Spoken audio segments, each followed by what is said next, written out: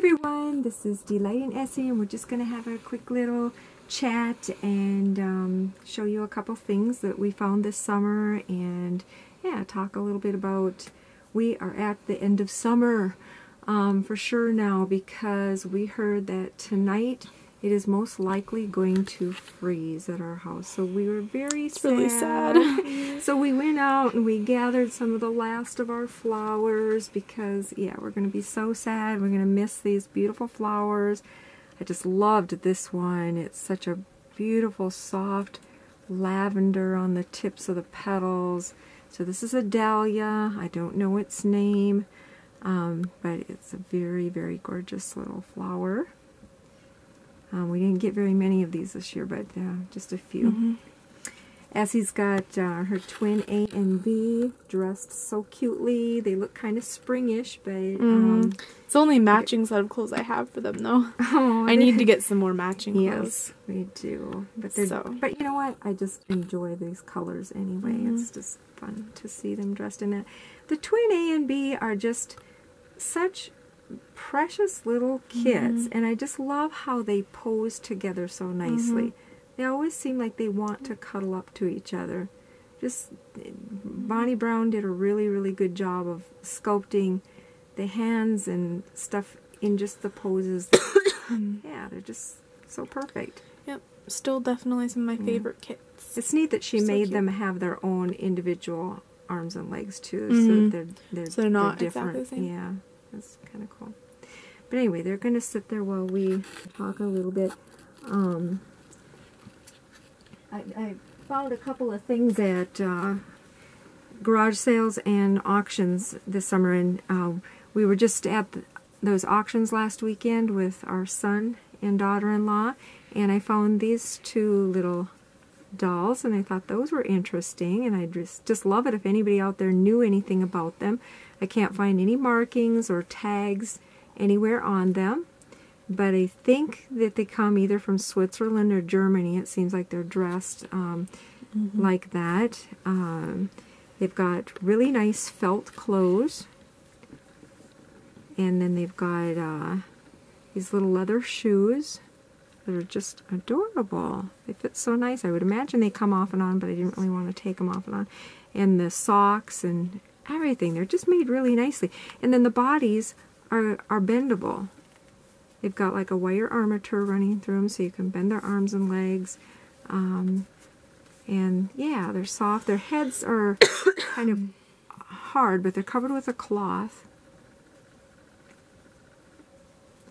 So yeah, I think they're dressed like Swiss. But yeah, and he's got little leather lederhosen. Is that what you call that? I think that's what their little shorts are called, is lederhosen. They're so cute. Suspenders. He's got the little feather in his hat, and his shirt is felt. He has a feather shirt. Yeah, they're just adorable little dolls. I thought they'd be so fun for children to play with, or if we have any little Swiss stories or Heidi or anything, to have the little characters to go with that. We'll have to get them a goat. And here's another little treasure that I found at a garage sale this summer.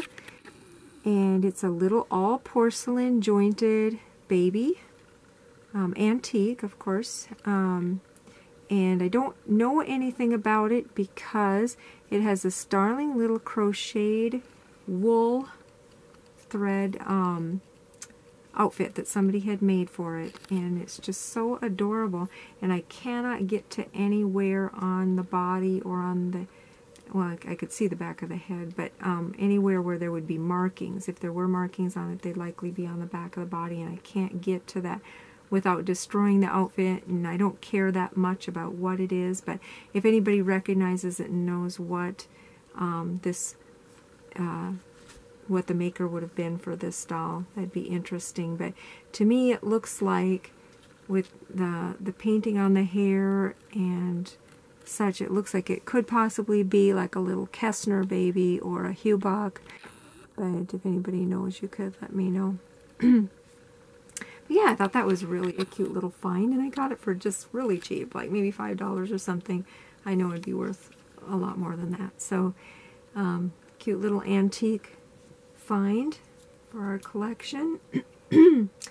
So yeah, that's what I could think of to show you right now. And so again, like I said, we're sad that our summer is truly over now, and so we wanted to show you a couple of other more bouquets that we made too. Yeah, so these are 3 more bouquets that we made. We wanted to show you. This one's all yellow dahlias with some little blue forget-me-nots, I think, tucked in. We thought they looked pretty together. And then we've got another all peachy pink tones of dahlias. Those are my favorite colors. I wanted to get one more bouquet of those to enjoy. And then we also had some gladiolas, and I thought these were really pretty.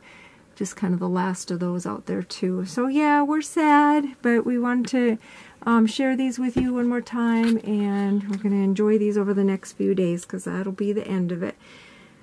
So yeah, I don't know how the weather is where you are, but we are approaching late fall now, and the weather's really changing suddenly. And we looked at the forecast ahead, and it doesn't look like we're going to have any really warm days for a while here yet. So hopefully we'll have an Indian summer later on, and get a few more days of warm weather. So thanks for watching. And oh, last reminder, our giveaway.